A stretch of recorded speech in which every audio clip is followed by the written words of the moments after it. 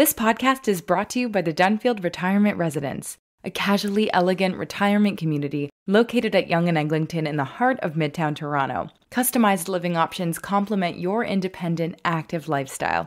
Learn more at thedunfield.com. This is Bonjour Chai, the What's the Deal with Zionism episode.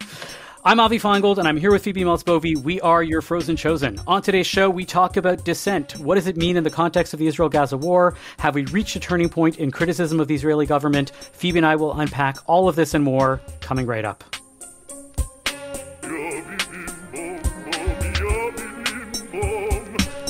Phoebe, how's your shopping? Are you one of these people that does a lot of shopping in the month of December, or do you specifically avoid as much as possible malls and any stores where you might hear songs about Rudolph and drummer boys, et cetera, et cetera?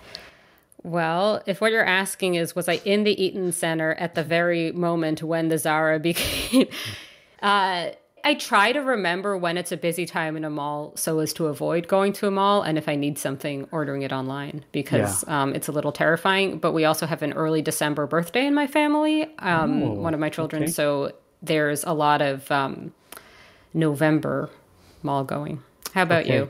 I try to avoid any sort of shopping aside from food shopping in the month leading up to all of, December and holidays and stuff like that, even the post Black Friday or Black Friday itself or whatever, anything that's, like you said, that has a mob mentality about shopping in person, I have strong interest in avoiding.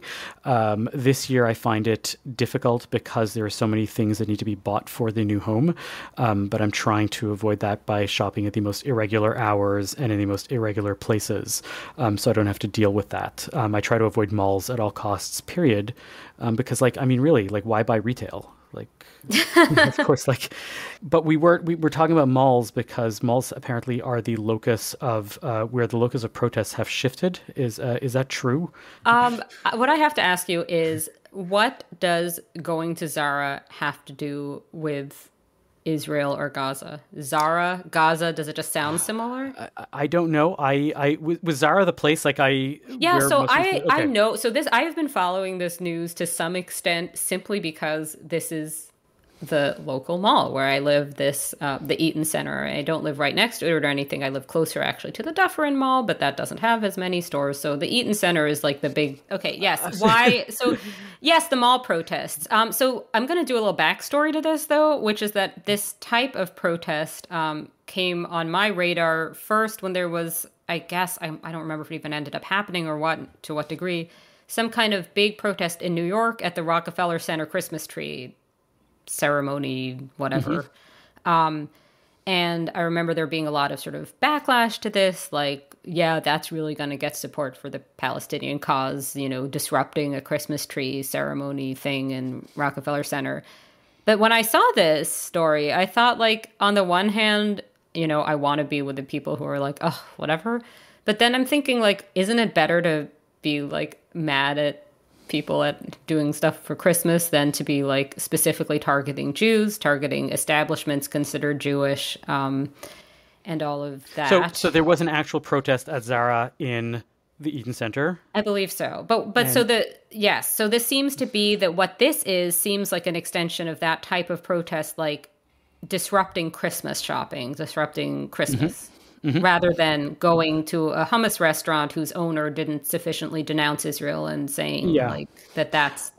Look, as far as protesting tactics, I see it as oh, great, it's effective. Go to the place where the most people are going to be. And maybe they actually sent scouts and said, hey, there's 500 people waiting in line at Zara. Let's go and protest at Zara as opposed to at, Indigo, which is in the same mall or whatever it might be. Mm-hmm. I have no idea why Zara.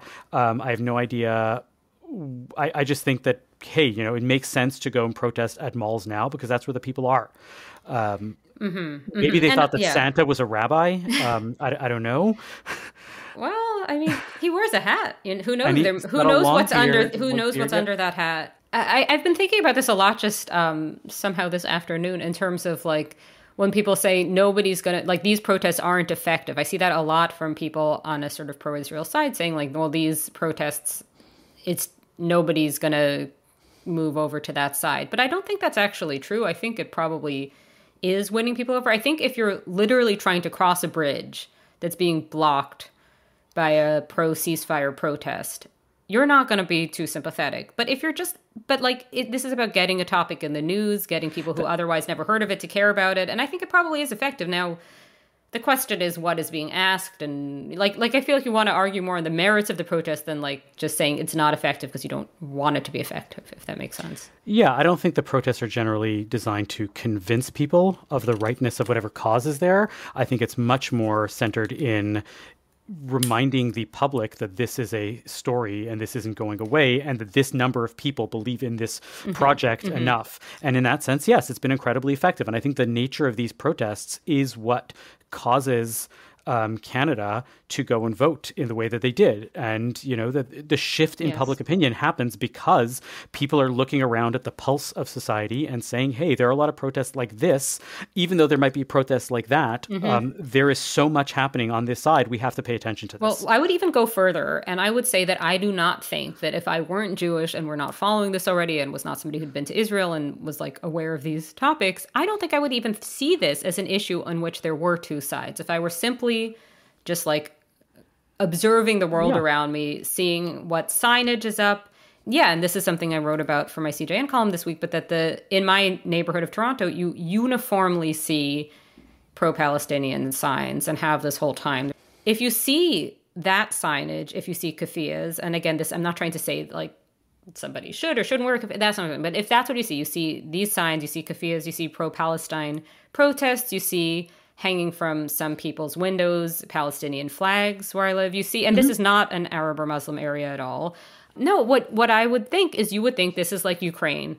This is an issue on which people who are nice people in the West could have one possible side.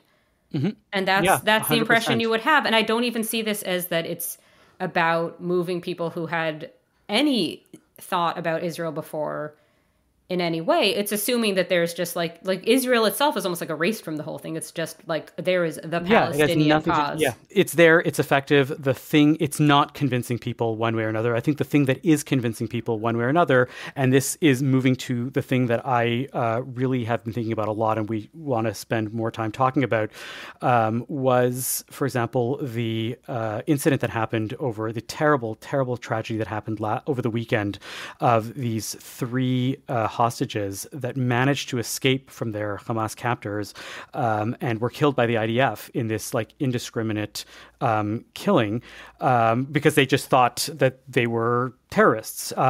The protests over the weekend in Israel, the slogan there was Achshav, right? That now is the time to change our minds, to have a ceasefire, that whatever it was happening before, now clearly the tide has turned, right? The people are perceiving what's going on as being really not the hyper-focus, we got to get rid of the terrorists sort of actions that are going on in war, and that what's happening is a more generalized, we have to take this land for ourselves and rid it of all bad actors, however that might be.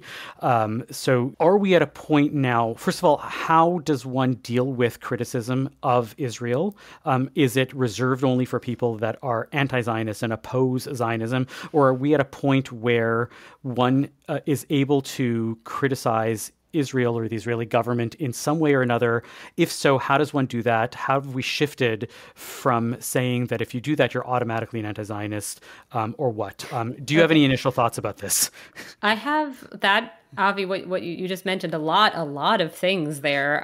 Do I know how the IDF can avoid screwing up and what should be done now that it has in that particular way? No, there I'm going to take a pass. It's horrible. I do not have the answer. What I do want to talk about, though, is this question of the term Zionist. And on the wild off chance that anybody's listening to this and doesn't have fully formed views on this topic and isn't sitting under, all the many biographies of Theodore Herzl that I assume are in all of our homes. But basically, I've been thinking about this, just who is a Zionist? Because you see so much these days about Zionists, anti-Zionist organizing, people who are or are not critical of Israel. What does this mean? And you see this in context, in the same media environment as you see, like you're talking about, Avi, Israelis themselves including many Israeli Jews who are not happy with their own government. So there's this notion certainly in North America that to be critical of Israel is the same as being an anti-Zionist, right? But obviously, if you're Israeli, you don't necessarily think that Israel itself should go away or should somehow completely redefine itself out of being a Jewish state, right? So I think there is something like a little bit people kind of talking at cross purposes a bit. I find the term Zionist very strange because it means wanting a Jewish state to be put in Palestine, and this happened. Whether or not somebody living in 2023 would have done that, it's there. So I wonder about the term itself. Like, what does it mean when somebody says they are or are not a Zionist? Either way, I think it's just a little bit strange. So then if you just talk about, like, is there another nationalism that's like that? That's like saying you think something should be created? 100%. So first of all, I mean, I don't have an answer for what Zionism means today. I actually was thinking about this in the context of I was listening to this Haredi podcast called Headlines, and they generally have halachic discussions about stuff. And they've lately been dealing a lot with this idea of Zionism because Orthodox Jews or ultra-Orthodox Jews, aside from religious Zionists, have really shied away from this idea of Zionism, and they've always been historically against the initial concept of Zionism or the way that Herzl had it, et cetera, et cetera. And this rabbi clearly was trying to thread the line and sort of say, well, I'm not an anti-Zionist, right? The way that the Satmar Hasidim are, because they are following the footsteps of their rabbi. But then again, I am not a follower of Herzl, because I thought that project was wrong and flawed because it was purely about a secular state and had nothing to do with religion, of which I am a part. Now, he had some of his history right, and he had some of his history wrong. I'm not going to get into the fine points of that. But I thought what was interesting was the distinction that individual was trying to make about the difference between when you say you're a Zionist in 2023, does it mean you believe in a Jewish state existing for Jews to go to continually, like now, and not just having existed in 1948? Or are you a believer in the original Zionist project of Herzl and of the early wave of Zionists? And he's like, well, we reject that, but I love Israel as a country. And he wasn't even saying that as a religious Zionist. He was like, well, then we have to redefine what that is. And I think that that's part of the problem, is that there is this notion that as if you're a Zionist, you automatically believe in this project of like Herzl, which is, as you said, done. It exists now. And there are many people that are Zionists that, may have a hard time with the idea of colonialism, but they say, but I'm here now, right? I'm not going to leave.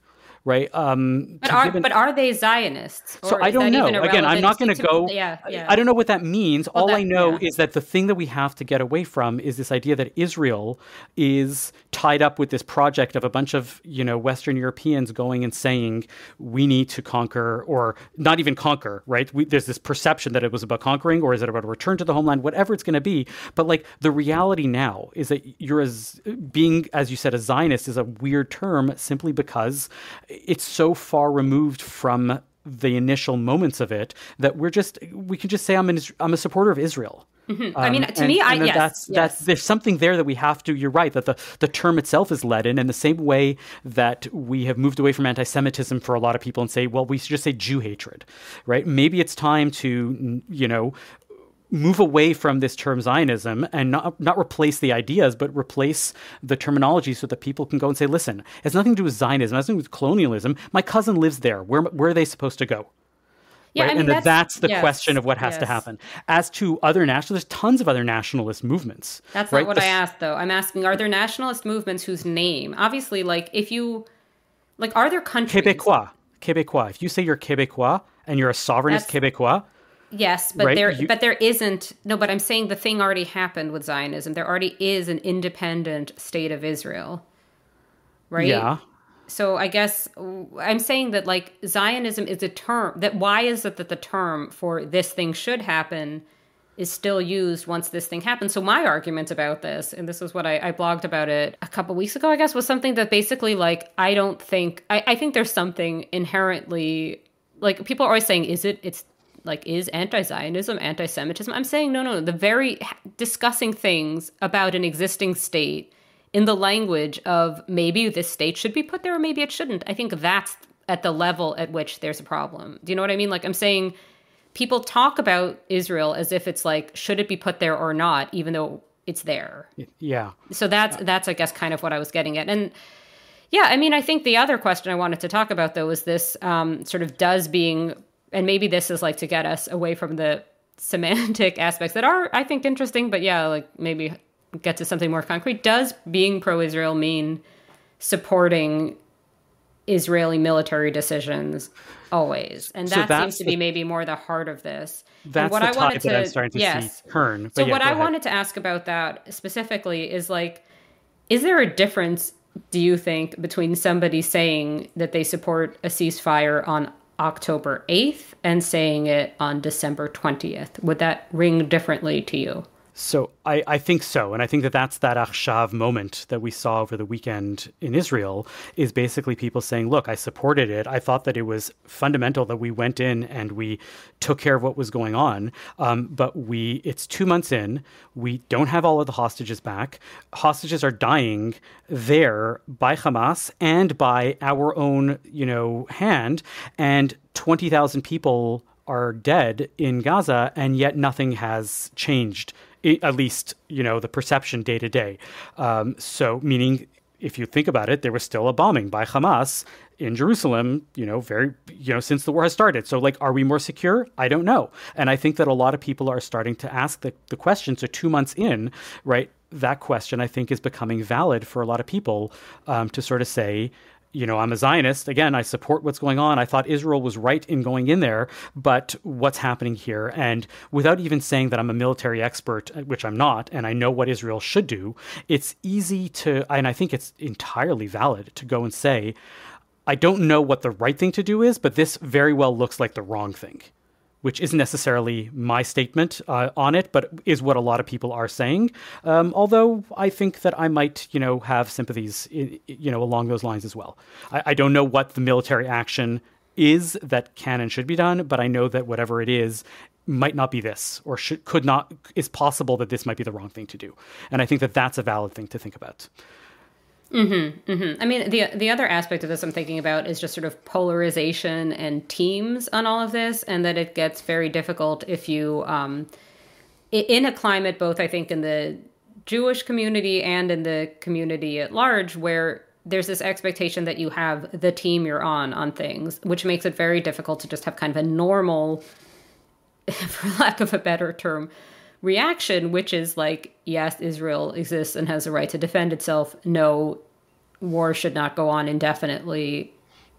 It's bad when people are killed. You know what I mean? Like, and I feel like that's just the sort of commonsensical kind of reaction to things is very frowned upon, because it's like, but either you're on one team or another. And if you couldn't possibly make a meme out of it, who cares? Yeah, what you seem to be getting at people outraged and angry, and that's what gets, especially in the new Twitter designed where this sort of like monetize outrage. Like there are a lot of reasons for this, or TikTok, whatever. Yeah, I think what you seem to be getting at is the perception that if you say that you want a ceasefire now, for whatever reason, even without a negotiation, whatever it might be, if you want a ceasefire now, you automatically are signing up and you're a card-carrying member of Hamas, and that you assume that you want the river to the sea to be Palestinian. And that's just not true. There are many people that are Zionist that are asking and saying that the tide has shifted, and yet I'm still a Zionist. I don't want Hamas to be around, and that's it. So I was. But Avi, a question though, please. On that front though. I think that the reasons for that are complicated, and I don't think the blame can be placed, and this, though, is kind of a lead into my next question for you, but I don't know if the blame can be placed solely on sort of right-wing elements in the Jewish community, because you also have the rather obvious fact of pro-Palestinian and pro-ceasefire protests, a lot of slogans and messaging that's very much like, this isn't just Israel should sort of, I guess, chill out. It's more like Israel shouldn't exist at all. And, you know what I'm saying? So I'm saying that I think the problem is that there's a loss of nuance there, right? Their idea that if you're advocating for anything less than the current situation by Israel and the government and its policies and the IDF and all of that, then you're automatically on Palestine shall be free. Yes, but I'm saying there's a reason for that, which is that if you what is the protest you could attend where you support Israel's right to exist? Israel has those protests. What is the slogan you could do?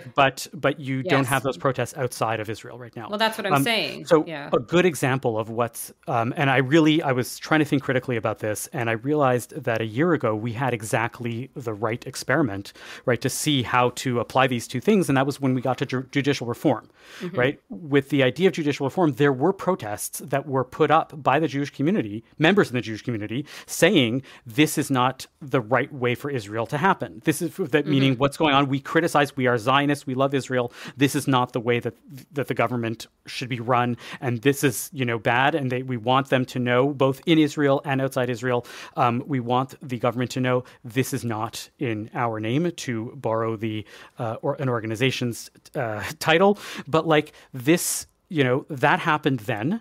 And that was interesting to see, but we're not seeing that now. And I'm wondering if we will see that soon enough, if this keeps going, that you're going to start seeing Jews having that middle path, or people that are Zionists, Jews or non-Jews, and having this middle path, starting to have protests and saying, we are Zionist, we hate Hamas, this should not be happening. I mean, there is a letter that came out from the from about 1,000 members of the Union for Reform Judaism, many alumni, many current leaders within the community that actually asked exactly for that. And that came just as the reform movement was having their biennial convention. So I thought that was interesting to see that this has started to actually happen, at least online, with people signing their names to such statements. But I think there's a chilling effect that happens when the major organizations have not yet said anything like this, and they're basically saying Israel needs to do this. There is no other way. We need to be having this war. We believe the IDF when they say that this is the way to do it, and that you're basically saying if you don't agree with this, you're on the other side, and that we don't want to create those polarizations. That is what I think needs to change, and I'm hoping is changing with the events more recently. I mean, another thing I'm wondering about this is, first of all, I'm wondering, what the sort of public opinion is in Israel. Is it still backing the war effort or not? Because I think that's very important. If you consider yourself, on the side of Israeli democracy, if Israel is, I could see if you're Israeli being like, you people outside of Israel have no idea what it's like. And that includes diaspora Jews. And it certainly includes not giving a crap about what the UN is saying. You know what I mean? I could kind of see from that perspective, thinking and also just thinking let's say Israel does a ceasefire and is then attacked again. Then what? What should Israel do then? Not to be all there was one on October 6th, but I think such a Avi, listen to me. Trope, and it really I don't. Yeah. I'm sorry. I'm going to say it. There was. And Avi, why is it a tired trope, though? Why is it a tired trope? Because that is what it means. That's what it means. It means what should Israel do? Because because I'll tell you, this is where I can easily side with an average citizen who was living in Gaza, right? On October 6th, right, Israelis were a lot more comfortable than they were on October 8th, for example, right? Nobody was thinking about these things. It was the middle of Sukkot. Things were peaceful. Things were happy and whatever it is. But I kind of understand that on October 6th, it was kind of miserable in Gaza, regardless of what was going on just across the border. Gaza was still a miserable place, right? So for somebody in Israel to go and say, well, there was a ceasefire on October 6th, it didn't feel like that in Gaza. I'm sure of that. So is what you're saying then that I'm not justifying it at all. No, but I guess what I'm saying, but I'm saying that I think to call it a tired trope. I mean, when I obviously it depends how it's meant, but what I'm saying is I think there is a genuine question of what should happen, and I think that's where I get stuck. I am with you. I'm with you. I'm 100% with you on that. I don't know what should happen, and that's where I just know that it doesn't work. It doesn't do us any good to go to a people that we're feeling, right, really tired and stuck living in a certain situation, and they just say absolutely had to go rape Israeli women, or else what I'm not talking about what else can you possibly do in that situation. No, again, I see what you're saying, and I think the question is there a non-military response that would work? Yeah, I don't know. And that's why I'm trying very hard not to say what Israel should do, but I'm trying hard to say maybe this isn't what should be happening. That's all that we're trying to get at, and, and that's it. And because this is the style of podcast, we have to make it seem like we're arguing, even though we basically agree. I think I'm just wondering about, just if you could talk a little bit more about this rift that may be developing between even right-wing North American Jews and the Jewish establishment. If you could just talk a little bit about that. I think that the rift is generational in at this point, the way that I see it or feel it, and I'm not an expert, but I'll give you a good quote that I saw again about, this was an article about this big the Reform biennial, and Reform is a good lens on which to see it, because Reform historically was, right, Reform Jews in America historically are very vote Democrat, are not really, voting Republican, or they're not seen as the right-wing crazies. They are very much focused on tikkun olam and on social justice, and would be very much aligned in that. And yet historically they were always very Zionist and very pro-Israel, and working on that. And so, working in that space, there was a professor at HUC, Hebrew Union College, who was quoted, and he said, Stephen Windmiller, and he said that there's a challenge amongst younger American Jews struggling with the conflicts that they have over a different set of values or perspectives in relation to humanitarian aid and a ceasefire, in contrast to older American Jews who have a deep tie to Israel's security and ability to protect and defend itself. And what I would say is that the generational shift exists there, but also amongst the people who, are you aligning yourself with the organizations that are more led in this older way of saying that, Israel is our deep tie to security and we have to defend ourselves? Or are you more aligned with an organization that is basically saying, no, our job is to be a light unto the nations and to heal the world and to make the world a better place? And that's where that shift and that rift seems to be happening, because there are, and I would say that it is probably more amongst younger Jews than it is amongst older Jews that are essentially saying, listen, I want to be a Zionist, but I don't believe in my parents' Zionism, which is basically killing, 20,000 people, right, in the name of Zionism. And that's what it seems to be, happening. In the immediate aftermath of the terrorist attack, there was solidarity with Israel was polled at 72%, and by the third week of the war, it was already down to 59%. Right, so the war is actually having an effect on people, and so the rift is happening. The rift, I think, is real. I think the rift is generational, and I think the rift is scary to me because it's essentially telling a lot of Jews that they don't belong, and that really bothers me and it hurts me. Even if they are anti-Zionist, that's a problem as well. I don't know what to make of it beyond that. I don't know if you have any thoughts beyond that or not, but I think it's damaging, and I think that the rift is real and it exists. I mean, I think it just speaks to the big range of views and all these sort of specificities that seem that you can take for granted if it's worlds and that seem very strange if you just were reading about them. I mean, I just think about what when you were talking about all this, was making me think of somebody like Bernie Sanders, or rather specifically Bernie Sanders, not just somebody like Bernie Sanders, who sort of shocks a lot of his supporters that he's not anti-Zionist. Now, he's extremely critical of Israel's actions in this war, but he's not critical of the state of Israel existing. And for a lot of his supporters, why would Bernie be like that? But to me, this just seems like, of course Bernie would be like that. Of course that would be his constellation of views. And that doesn't seem strange at all to me. I should say that I have a similar constellation of views to Bernie Sanders, so I don't find this either strange or concerning. But anyway, I came out as a Bernie bro on the podcast. I think what you're hitting on is that there are fewer and fewer acceptable constellations, and that exactly at this point in time, the idea is that whatever it is that you believe, if you believe Israel has a right to exist, you're automatically perceived to be, in one constellation of values, even if you believe everything else, right, on the more progressive side of things. And I don't think that's true anymore. And I really wish that we broke apart these constellations and started looking at them as individual ideas, because it's just not fair. When you don't get more establishment figure than Natan Sharansky.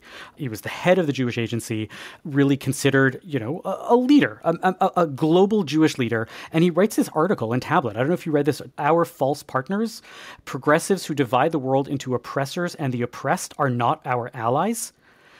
I didn't see that, and I don't think that I would have a visceral disagreement with that headline that you seem to have. I think that there are many Jews that are young Jews who align themselves with the idea of oppressor and oppressed. And if you're going and telling them you have no right to think like this because you are on the wrong side of history, it's a little too jarring to people who have aligned their entire existence as saying, I'm Jewish, I'm progressive, I believe in uplifting people that are oppressed. And Natan Sharansky goes and tells you, you know what, those people that you are with that are helping all the other causes that are right and just causes. Are they all? So Avi, this is where I'm going to have to be culturally to your left, politically to your right, because I basically, I literally wrote a book in 2017 basically arguing this, same as about that you shouldn't divide the world into oppressor and oppressed. But maybe, I don't know, I have not read this specific article, so I can't tell you whether I agree with its contents or not. And a lot of people write things like this where I think it's BS. But this idea, though, that if you divide the world between the privileged and the marginalized and all of this, you get into a really difficult situation when you have groups of people who do not fit neatly into these categories in all contexts.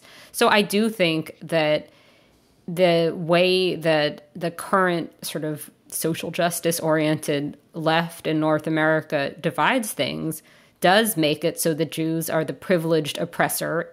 And I agree 100%. So what I'm saying is that I see a headline like that, and that is the point I would assume would be in that article. I would not assume that this is saying that you shouldn't care about oppressed people. That's not what I would take from that headline.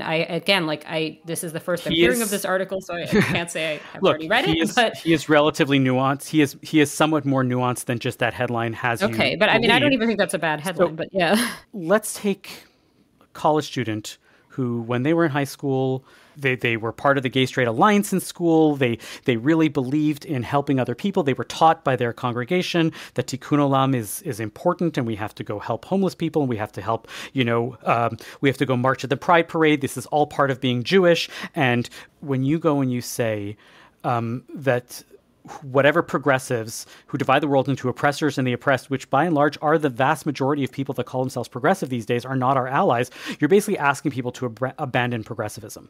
And I think that the better way to approach an article like this is to go and say, there are ways of helping the world without the binary of oppressed and oppressor. And that it's time to move beyond that without saying these people are not our allies. Because these people are not our allies is a call for saying walk away from that and come join the right. Yeah, I see what you're saying. I mean, this is complicated, right? Like, I think I wouldn't so easily buy into the idea that the people who are for helping others are the people who sign up for all the progressive causes. And I do think you could say that a certain part of the whatever social justice oriented left is not allies with Jews at this point in time. I think that would be fair to say. I would not have any disagreement with that. I don't think that it means abandon. It doesn't mean and screw the homeless. I don't think it means that. I don't think that makes any sense. I think what it means, I think this might be where we agree, is that I think it's an argument against not just this neat division between oppressor and oppressed, but also against having to have this sort of constellation of causes, because this is something that I've noticed a lot, especially lately, is this idea that what you think about Israel has to align with what you think about COVID precautions, which in 2023, I have mentioned this, and the reason I mention it again, though, is not to bore everybody, but because I really do think this matters, that you should be able to just feel that you can evaluate each issue on its own merits and not have to sign up for some sort of broader set of stances. Yes. Ideally. I could not agree more. And it's about exactly what I said before, that these constellations of acceptable beliefs are really like sorting themselves out into fewer and fewer available options. And that it's incredibly problematic, because there are people who believe X on abortion and believe Y on Israel, and yet you're being told that you have to believe these things at the same time. And I don't like that. There's got to be a way to have more direct representation of various positions when it comes to democracy, and direct democracy is not a good idea, but there's got to be a way to create better sorting than saying, are you either liberal, or are you conservative, or are you an NDP person, and whatever you believe in that is exactly what is meant by whatever those things are. And it's damaging to the Jewish community, I think, in a big way, because and I've said this I definitely have said this in the past, where I see the establishment, the quote unquote government of the Jewish community, right? The establishment organizations, where their positions are, is increasingly out of line with a lot of people within the Jewish community itself. And that's where the rift is going to happen, and where I think we have to have my hope. Really, my hope is that what's happening with this war, with the past month or so, and hopefully not. Hopefully there's a ceasefire. Hopefully there's something that it causes really something just and lasting. But in the event that this keeps going, that the two things that'll happen is that, one, people are able to see, as you say, the genuine hypocrisy of the oppressor-oppressed idea without letting go of progressive ideas. And at the same time, hopefully all of this is going to reevaluate what it means when one says, I am a Zionist. I had a question for you, though, about October 7th and sort of like the longer lens of Jewish history, because this is something I've been thinking about in terms of, like, we talk sometimes on the program about the Dreyfus Affair, right? It comes up here and there. Alfred Dreyfus, French Jewish army officer, wrongfully convicted of treason and then ultimately exonerated in the late 19th, early 20th century. This is famously what Theodor Herzl, saw the Dreyfus trial, and that supposedly, although historians quibble with this, started modern political Zionism, right? So anyway, what I wanted to ask you, Avi, is about, was October 7th kind of like the Dreyfus Affair? And I don't mean just like that day specifically, but like, are we in a Dreyfus type moment insofar as there's this humongous awareness of anti-Semitism, to the point that I was on the subway earlier with my family going to the children's dentist appointments. Okay, so I was not in some kind of rarefied situation, nor was I in any sort of Jewish specific situation. This was just some big subway station. I don't remember which one. And the screen is up in the Toronto subway with like news, like the ticker or whatever. And it was about Justin Trudeau being horrified at anti-Semitism, right? This is just like so central, right? So what I'm wondering is this a moment when a lot of people who had not felt particularly Jewish on October 6th in, for example, Canada, are feeling more Jewish? And yes or no? And if so, what does it mean? Or conversely, are today's attention spans too short for this to have any relevance? I will because in the 19th century they didn't have TikTok. I think that we will only really be able to understand this moment and the context in Zionism in 50 years from now, maybe. Well, I'm not talking about Zionism. I was trying to pivot away from the topic of or what Zionism. I'm saying, is this a Dreyfus moment when people feel more Jewish? Again, too early to say. I don't know if it's a 5-minute moment. I know that in the weeks, in the initial weeks leading past October 7th, I did see, for example, people coming to synagogue more often and saying, yes, I need to do this. Is it an effect that has been lasting? I don't think so.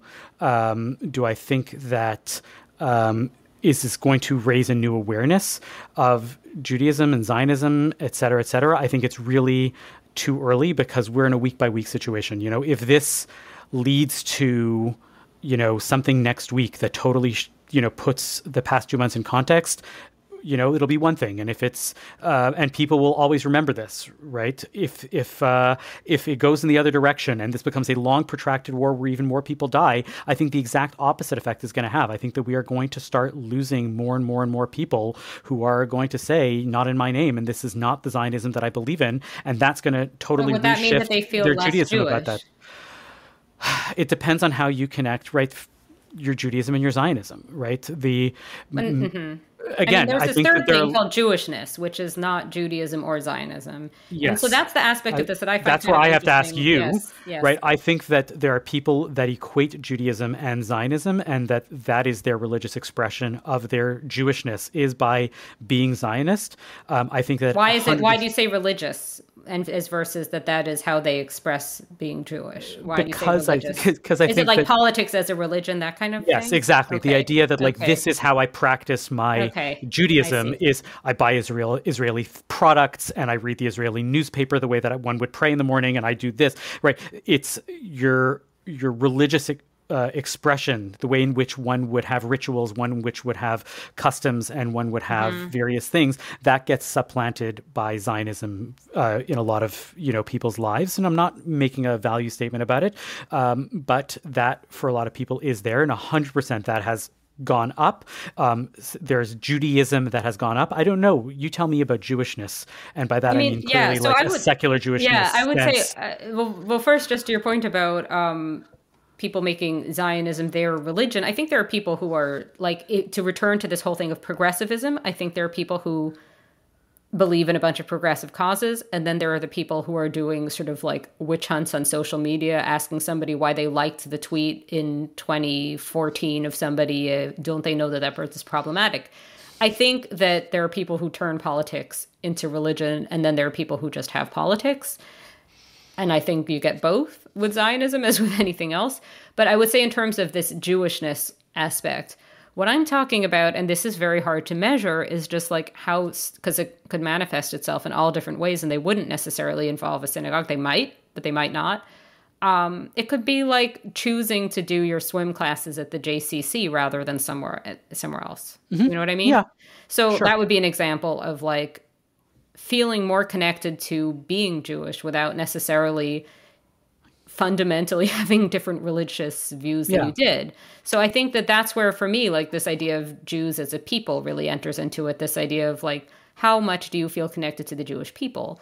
And I think when I do think about Herzl and the Dreyfus Affair and all of this, it's right. That's true. He didn't see the Dreyfus Affair and come away from that, or the Dreyfus trial specifically, and come away from that thinking, my goodness, I'm going to become Hasidic now. He thought this, it made Jewish peoplehood more central, at least per the myth. Again, historians quibble with whether this was actually the catalyst or whether he just sort of retroactively said that. But the point is that that's the idea. And I guess I'm wondering whether, my impression is that this is going to be a moment that and my impression based not just on I'm not just talking about myself. I haven't done a survey. I'm talking about just, in my orbit, whenever I talk to somebody who's Jewish, just sort of casually, what it seems like, I think people are very conscious of being Jewish right now in a way that maybe they weren't on October 6th,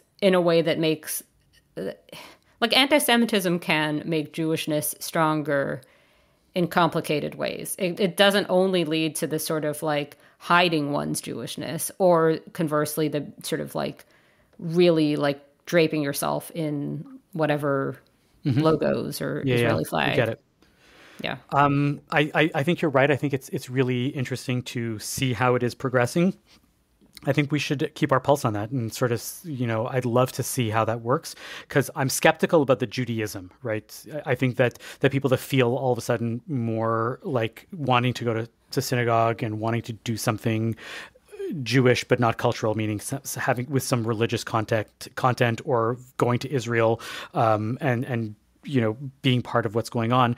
I think that that's here now, and I don't know how long it's going to last. I'm curious whether, a good example of that was the, right in 1948, people felt much more Jewish, and in 1967, right? Think about the boost in Judaism when, that happens and Exodus comes out and there's all of this Jewish culture comes up and there's this pride in doing that. Are we in that moment? We'll have to see. Let's take a pulse of what the Hallmark Christmas and Hanukkah movies are next year to get a sense of where we are in this moment now. I do not think that I have ever been aware of these movies beyond having seen that there are think pieces about them. So I will have to. There are episodes of Bonjour Chai that you have to go back and listen to and take it from there.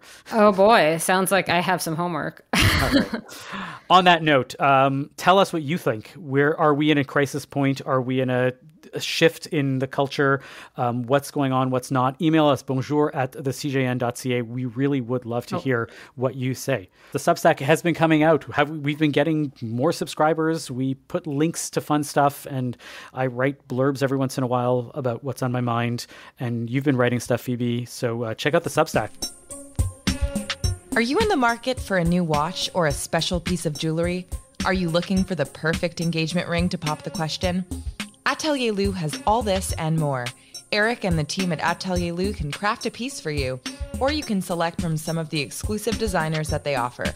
From a simple bangle to a statement necklace, Atelier Lou can make you or your loved ones sparkle. Located in the heart of Westmount in Montreal or online at atelierlou.com, visit Atelier Lou for your next watch or jewelry purchase. And when you do, make sure to use promo code BON18 for 10% off your next purchase. That's atelierlou.com. Let's move on to nachas. Sounds Phoebe, good. What's your nachas? My nachas this week, Avi kind of nudged me into it, but why not? Why not? So I'm going to do two nachases because I'm going to do what I was going to do, and then I'll do this one also. I was going to do menorah wax because so the best thing my children got for Hanukkah was not any of the many presents they got. It was, in fact, so some wax was chipping off the menorah, like I was in these big clumps before I was really cleaning it. And my older daughter seemed interested and was like, can I have that? I was like, sure, why not? And both of my children found this menorah wax, like this sort of congealed, whatever, like solidified pieces of wax, the absolute most fun toy ever. They had such a good time playing with this and devised all these different games involving the menorah wax. Who knew this is like the coolest substance if you're a little child? Word to the wise, if you care about what your home looks like, there will be little pieces of wax everywhere if you allow this, but it was a lot of fun. So that's one recommendation. If I ever have a record label, I'm calling it Menorah Wax Records. You would certainly, I would be very disappointed if you didn't. But then, so my more serious nachas, I guess, will be that Jerry Seinfeld went to Israel to meet with a released hostage and their hostages' families. I'm not sure. But basically, Jerry Seinfeld, who kind of represents the sort of New York cultural Jewishness that I come from. I do not know. For all I know, Jerry Seinfeld's a very observant religious Jew. I have no idea.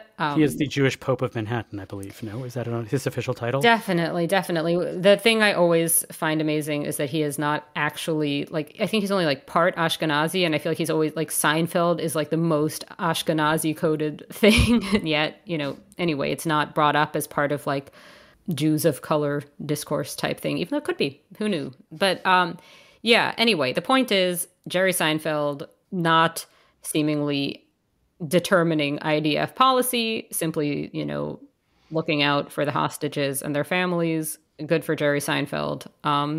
And Jewish peoplehood, real sort of solidarity there. I thought he was there to record his new season of his new show, Hostages in Hotels Getting Hummus. You had to do that, Avi. You didn't. I had to. Yes. Yeah. So, Avi, what have you got this week? I'm just going to shout out Christmas Eve. I know it's counterintuitive, but Christmas Eve has always loomed large. How about, are you going to, Jewish imagination? Do you have fond words for our Lord and Savior Jesus Christ at this time, Avi? That Rabbi Jesus, please. Okay. No, I always find it fascinating that Christmas Eve has always been like a big central part of Jewish life, whether you like it or not. It's not just another night that goes by. I don't think many Jews think about Easter Sunday, what's happening on that day, but Christmas Eve is so Jewish, right? Historically, there was this concept, especially in Eastern Europe, right, of Nittelnacht, right? There was Christmas Eve was the night that you weren't supposed to learn Torah, And as a result, I you have all notice. these legends of these rabbis who would play. That was the one night a year that they would play chess or play card, whatever it was. There's a legend of one rabbi who would, because you're not supposed to tear toilet paper on the Sabbath, so he would pre-tear all of his toilet paper on Christmas Avi, Eve. you were teaching me so much. But in recent times, Christmas Eve is either the classic, like, Chinese food and a movie, because those are the only things that are open on Christmas Eve. And then there's the rise of the matzo balls. Do you know about this? I was at one once in New York. Oh, really? I went to the matzo ball website before we recorded, and all of a sudden I realized that it's really like a thing still. It is the nation's #1 holiday party. This would have been in I think I would have been there. This would have been 2006 or 2007. Exactly, and it's still happening apparently. Okay. There are parties this year in Boca Raton, Boston, Los Angeles, Miami, New York, and Washington, D.C. It is... Nothing in Toronto? Apparently not, or Chicago. Does that mean we live in matzo ball deserts? Yes, we are bereft of matzo balls. Without having to go into whether I approve of the matzo balls or I think they're the best thing ever or the worst, I just see it as this long line of how Christmas Eve is in the Jewish imagination, and we should be okay with that. And, let's find something interesting to do as Jews because it's Christmas Eve and nothing else is happening, instead of just saying, oh, I'll just see whatever's on TV. So the movie and the Chinese food, going to a matzo ball, playing chess, doing all this stuff, right? As long as you're not learning Torah, right? Find some way to say, this is a night that a big chunk of our world does something. Let's do something else. So that's my nachas. I encourage everybody to go and do that. On Christmas Eve, the Gentiles gather round the Christmas tree. They stay at home and party with their Goyisha family. They disappear one day each year and pass the eggnog round. But it's all right, because that's the night the Jews control the town. Well, it happens every year on Christmas Eve. All the happy Christian people take their leave. Yeah, the streets are deserted and that's big news. It's Christmas time for the Jews. We will be off for a little bit. We will see you guys in 2024. We appreciate your listening, and follow us also on Substack, please. Three wise men, that's a big old snooze. Christmas time for the Jews. Thank you for listening to Bonjour Chai for the week ending December 23rd, Shabbat Parashat Vayigash. The show is produced and edited by Zach Kaufman. The executive producer for CJN Podcasts is Michael Freeman. Our music is by So-Called. We are a project of the Jewish Living Lab and are distributed by the CJN Podcast Network.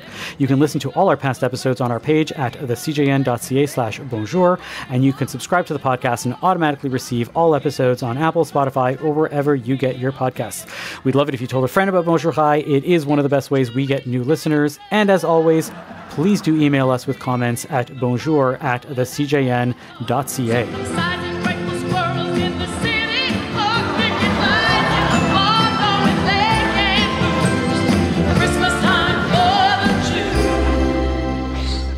The Dunfield Retirement Residence offers customized living options to complement your independent, active lifestyle. Welcome home. Welcome to the Dunfield. Visit us at thedunfield.com to book a personal tour.